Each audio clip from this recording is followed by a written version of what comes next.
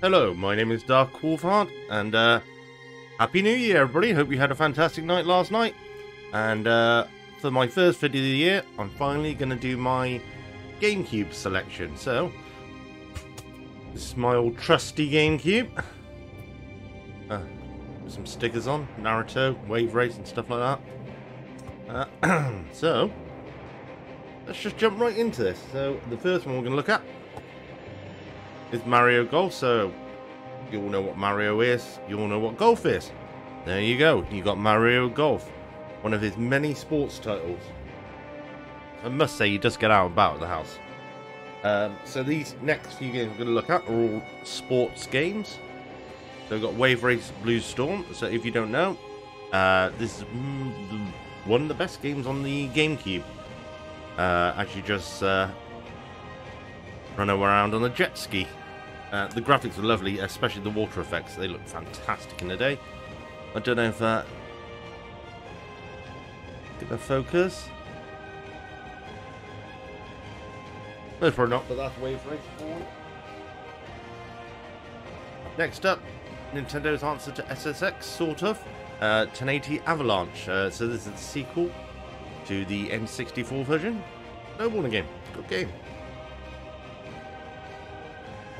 Dave Mirra's a freestyle BMX. So this is obviously the sequel to the first one. Very good game. Plays like sort of a Tony Hawk style games. Got no complaint apart from the third one. The third one is utter trash. BMX Triple X, which Dave Mirra took his name off. And then aggressive inline. So now we've got some rollerblading. Plays very much, funnily enough, like the Tony Hawk series. But with rollerblades this time. Had fun on it, I remember. So can't complain. And then we got freestyle, so MTX stuff where you just did big over the top tricks and all that. Very fun game as well.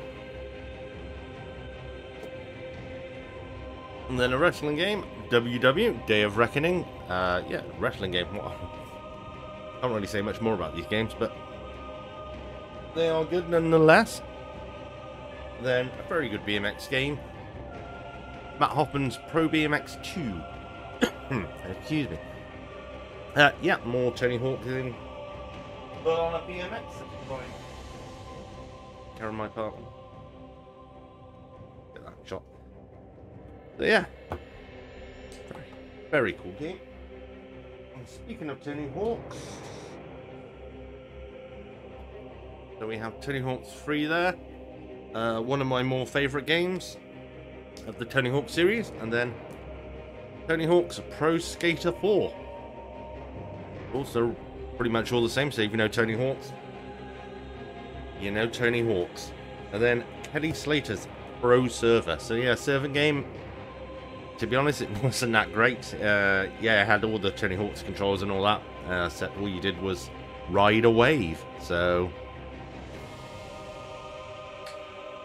yeah, it was fine.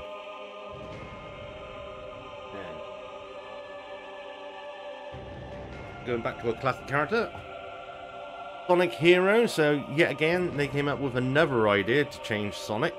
Whereas you play with the 3 characters, so you're in sets of teams. So you had like Sonic, Tails, and Knuckles, Big the Cat, Rogue, and was it Shadow as well? Yeah, that was another team. Then Robotnik was on a team as well. Oh, there we are. It was Amy and that bunny one. No, I forget who the bunny is. They don't use her anymore. They seem to have got rid of her. Yeah, Sonic game. Fine. One of the better ones to play. Then, Custom Robo. You played in little battle arenas as a robot and you could customize your mech. Extremely fun game to play. If I remember rightly, it didn't actually come out over here. Yeah, I think this one did come out over here. I'm starting to think that I had to get an American import. Very fun game. I wish they made more of these. I know it came out on the DS, I believe. One game came out on DS. A very good little mech battler. And then Super Mario Sunshine, which sort of divided the players back in the day, with his jetpack and all that. But it's a fun game. There's nothing wrong with it. It's not the best one. Galaxy 2, I would say, is the best one. Mario Sunshine runs about in the middle of the whole of the game, so enjoyable platformer. Go and buy. And then for a great horror, if you've never played this, try and play Eternal Darkness. Had some great ideas in the game, but sadly there was supposed to be a sequel, but that got canned. But if you haven't played this horror, go and play it. It does mess with your mind a bit. Giving out fair warning there. Mario Party 4. Yeah, more Mario. It's a party. You go on a war game. You play games with friends and all that, and you can backstab them in some points.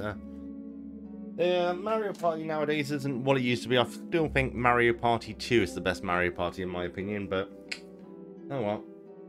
And then coming from the Dreamcast, we have Sonic DX, or Sonic Adventure DX, Director's Cut, sorry. The first true 3D adventure for Sonic. I'm not counting Sonic Racers at all, Sonic R. But his first true 3D adventure. Fun game, I enjoy it. And then one of the greatest races on the platform, F-Zero GX. So this is obviously a sequel to the earlier games. So GX means the GameCube version, and there was an AX version, which was the arcade release. So if you like high, you could sort of think about, if you never played this, maybe like Wipeout sort of style. You got fast tracks, Zero G and stuff like that. Speaking of Zero G, that was a good game as well. But you played where you drove motorbikes. Then we got Star Fox Assault, probably one of the worst Star Fox games out there. I think they tried to remake the N64 one, but it just did not quite work on this game, from what I remember. I had a bit of fun in the multiplayer, but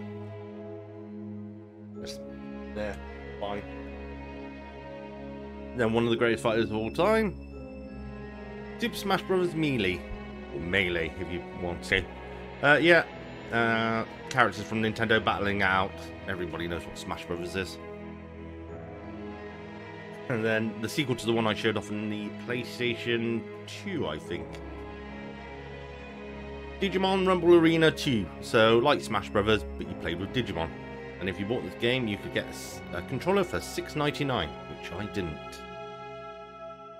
And then a game which was supposed to come out on the N64, but then was remade to be a GameCube game, which was supposed to be, originally was supposed to be Dinosaur Planet. But came Star Fox Adventures.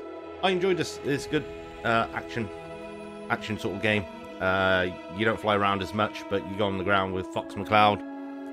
Combat's fine and everything, so if you haven't played it, I recommend going out and getting it. You know, Call of Duty's finest hour. Yeah, Call of Duty. Everybody knows what Call of Duty is. Then Mega Man Network Transmission. So this is sort of a sequel to the Game Boy Advance games. What is it? Battle Network. But obviously, this one's made for the GameCube. It's fine. Nothing too spectacular. If you want to play Mega Man, go and play the classic ones. A racer I have talked about before. I do have a couple of these. This is Burnout 2 Point of Impact. It's a brilliant game. When it came out, it was fantastic. They built so much from the first game. It was definitely a game to play back in the day. But if you want to play these now, go and play out Burnout Paradise, I would recommend. Which was the latest one, and that was it. Which is a really good game, but I wish they still made these. It's a little sad. And then if you want some more horror, Luigi's Mansion. You play as Luigi, and he wins the mansion, and you got to go and suck out all the ghosts with the ghost busting pack. There's 2 sequels to this game. If you don't have the GameCube, Luigi Mansion 3's on the Switch. I recommend going and play that. It's a good game. Then for you who like MMORPGs of a type, Phantasy Star Online Episode 1 and 2. Although you can play this single player. It's Fantasy Star, basically. You choose your character, you go around levels, you upgrade, you move on. It was a fun game. If you got mates, you could do split screen, so it was all good. And one of the best games of the Gamecube to life, Lord of the Rings: The Two Towers. This is most probably one of the best Lord of the Rings game. It's just an action RPG, and you go around and you can play as Aragorn, Legolas, or Gimli. I really do need to go back. It's been a while since I played this game. I really need to go and play this again. And then Metroid Prime, the first-person shooter of the Metroid Prime series. Very good first-person shooter, to be honest. If you haven't played it, go and play this one as well. Most of these games I'm showing are recommended. And then one of the best fighting games of all time, Soul Calibur 2. And this is the best version of Soul Calibur 2 because you can play as Link from The Legend of Zelda. Who's this character here? In the Xbox version, you played as Spawn. And then the PlayStation 2 version, you played as the old guy from Tekken, Heiichi, something like that. I can't remember. This is the better version anyway. So if you haven't played this, it's definitely worth recommended getting. I think this was the America. Great. Animal Crossing. If you don't know Animal Crossing, it's you're a villager. You go to this place, you build a house, you owe lots of money to Tom Nook, who puts you into financial debt, and you've got to work it off. It's the closest thing to real life you can get. And then Sonic Mega Collection, so just a collection of his classic games. So Sonic the Hedgehog, Sonic 2, Sonic 3, Sonic and Knuckles, Sonic 3D, Sonic Spinball, and Dr. Robotnik's Mean Bean Machine. All good games. Sonic 3D is a bit iffy, Sonic Spinball's fine, and Dr. Robotnik's basically Pewee, or whatever that puzzle game is. So yeah, Sonic games. You usually can't go too wrong with them. And then next up, Smuggler's Run, Warzone, a long-gotten game, I think, now.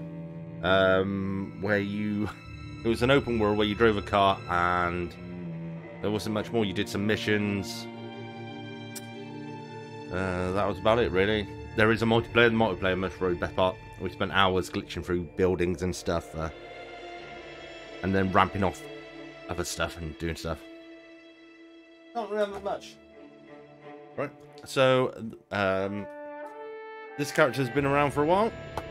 It's Bomberman. So if you don't know Bomberman, basically you're this little guy and you go around laying bombs. And this is one of the better games that generated this. Was the time when he started getting stories for some reason. But the best part of Bomberman games is the multiplayer aspect, where you just go around trying to kill other players. Really good fun. And then the best RPG, well, the best RPG to come out on the GameCube. Some may say Skies of Arcadia, but I've never played Skies of Arcadia, and I'm not buying it because it costs about £100 to buy today. But there's Tales of Symphonia. This is getting a remastered and re-release next year. Or should I say this year, because it's the new year today. Yeah, of course, because I'm not filming this a day before or two. Tales of Symphonia, highly recommend. One of the greatest Tales of games there is. Do not play the sequel. The sequel sucks. Sadly. And then straight on to one of the best first-person shooters. We have Time Splitter Future Perfect. This is the last Time Splitter of the franchise before it just disappeared. Thank you, EA, for destroying yet another great games company. Yeah, Time Splitters, you went to the past, future and stuff. Good handling of the guns and all that. Very fun multiplayer. If you never played Time Splitters, go and play them. Highly recommend. And then one of the best fighters out on the GameCube, other than Soul Calibur 2, Capcom vs SNK 2EO. So basically you got Capcom characters and SNK characters. I don't know too much about SNK characters, but I know my Capcom characters like Ryu and stuff like that's in there. Very good crossover. And then captured monkeys who are put into a ball, and you're made to roll them around a level so they can collect bananas and get to the end. Great classic game. There's a few sequels to this out now. You can pick it up on the newer consoles. Highly recommend playing if you've never played it. I think they did a remaster of this as well. Pretty sure. Can't think from the top of my head. Then coming up to some box versions.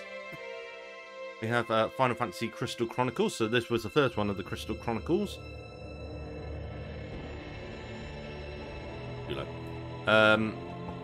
Very good game. So basically you could play with another 4 people. So you played with your Game Boys. Hooked your Game Boys up to the Gamecube. And you went around with them. Very simple game. Had great enjoyment with it. There you are. As you see the bottom left here. All hooked up. So you can play the game with those. Very good game. Speaking of connectivities with the GBA, we have the 4 Swords version of the Game Boy one, with a bit more added to it. This is a fantastic multiplayer game, especially if you hook up with your Game Boys. Highly recommend.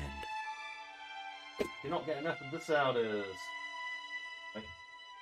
Next few are from a galaxy far, far away. So we have Star Wars Jedi Outcast, which is basically a first-person shooter. One of the best ones is Jedi Knight 2. Most will say it is the best first-person shooter of Star Wars games, I believe. And then, of course, we have Rogue Leader, Rogue Squadron 2, which is the flight sort of... No, I'd say flight sim. So you could pilot ships and go out shooting. Very good, excellent game. And then they came out with Rogue Squadron 3. Which, yet again, they built on the first one. Very good. You get to fly different types of vehicles and shoot Star Wars stuff. Very fun set of games. Now this one is the Game Boy player. So, on the bottom of the Game Boy here is the GBA player. You just slotted in your Game Boy Advance games and you can play them on the GameCube, much like you could for the SNES with the Game Boy player. If you're actually ever want to buy one of these now, they will set you back about £200 for this little thing. I definitely don't think it costs that much. I think it cost around about 50 quid when it came out. But yeah, if you want the whole set of this, that's about £250 there. Speaking of expensive games, though, for some reason Gotcha Force is an expensive game. So it's a bit like the mech game I showed you earlier, where they got little toys and you customise and everything. Obviously, I bought this for £15 back in the day, but if you want this game, this will set you between £200 to £300 to buy nowadays, as far as I know. For some reason, it's a rare game to get hold of. I have no idea. No, it's a fun game, don't get me wrong. I think I prefer the other one. I just can't remember what the name is. The other one I showed off earlier. Thank you, memory. Oh, I'm going to fall over any second now. Yeah. Right. Can't be a Nintendo console without these classic set of games. Pokemon! So this one they went 3D. They tried to do an RPG 3D. Did it work? Not particularly. Was it fun? Sort of. It's fine. You played this guy here. You had to go around collecting dark Pokemon. You had to steal them from other trainers. So when you were in a battle and they got low enough, you would throw a Pokeball into the battle and steal their Pokemon. And then you had to go and heal them. I think there was only about 60 Pokemon you could collect. I can't remember, fully off the top of my head. But obviously it did well enough because a sequel came out. Pokemon Gale of Darkness. Which is exactly the same. You go around doing other stuff with a new character. Fine. Nothing to go shouting out around about. A couple of classics as well, because you can't have the Nintendo without this series on it either. So we got The Legend of Zelda, The Wind Waker, and this is the limited edition with the 2 game bonuses. So if we open it up, obviously there's Zelda, and on this one you got Ocarina of Time, and you got Majora's Mask as well. No, you haven't. You got Master Quest. Sorry. So Master Quest was the harder version. of Zelda Ocarina of Time. I'm very happy to have this in my collection. And my camera's just going everywhere because I do it right. There we go. Sorry about that. And then you got Zelda's Collector's Edition here, which is a promotional disc including 4 classic games. If you do like Zelda, you can pick this up for around about 50 quid. And there we go. Billionaire, thankfully. So, on this one, you have The Legend of Zelda, Zelda 2, Ocarina of Time, and Majora's Mask. And includes a playable demo of Wind Waker. So yeah, if you wanted some classic Zelda games on the GameCube, those two are about the only way you can do it, unless you emulate something. Then last but not least, my favourite horror series of all time, of course. I've mentioned that before. Give that back a bit. Give some room. So yeah, Resident Evil 0. A prequel, obviously, to Resident Evil 1. Where you played as... Oh, I wish I didn't say that because I can't think of a name off the top of my head. The medic. You know what I mean. Where's the name? That's going to annoy me now. Oh, it's not even on the back of the... Oh, what's her name? Oh, god damn it. I can remember in Resident Evil 2, if you click Albert Wesker's death 50 times, you get a picture of her. I can't remember her name. And you also play as Billy somebody as well. Criminal sort of thing. But yeah, it leads up to the events of Resident Evil 1. Speaking of which, the remake, Resident Evil. Fantastic game. Brilliant. If you haven't played it yet, go out and buy it. You can pick it up really cheaply nowadays. This is one of the best remakes ever. And then a classic, Resident Evil 2. So that follows on. Resident Evil 3. Code Veronica X. And then, of course, the best game, the best Resident Evil to come out. Resident Evil 4. So yeah, that's my Resident Evil collection on the GameCube. And I do have, for the PS2, I have the limited edition chainsaw controller. But it's up in an attic somewhere, and I haven't got it with me. Maybe one day I'll show it off, I don't know. But for now, that is my collection of GameCube games. Hope you enjoyed the video. Like and subscribe, you know, all that. And hope your new year goes well and everything. I'll see you later. Goodbye.